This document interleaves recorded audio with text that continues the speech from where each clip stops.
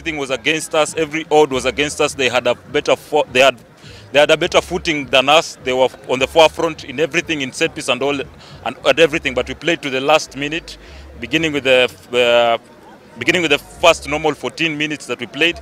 We couldn't secure a clear victory, but we went on to play the extra time, which was also difficult because it was like a 50-50% possession on both sides, but we managed to secure a victory with the last drop goal from John Ekubu. We have a 3 weeks break and we have an opportunity to drum up a lot more support for the turnout for the Prince Lu Sevens. Definitely we will see the sport getting much more into the play.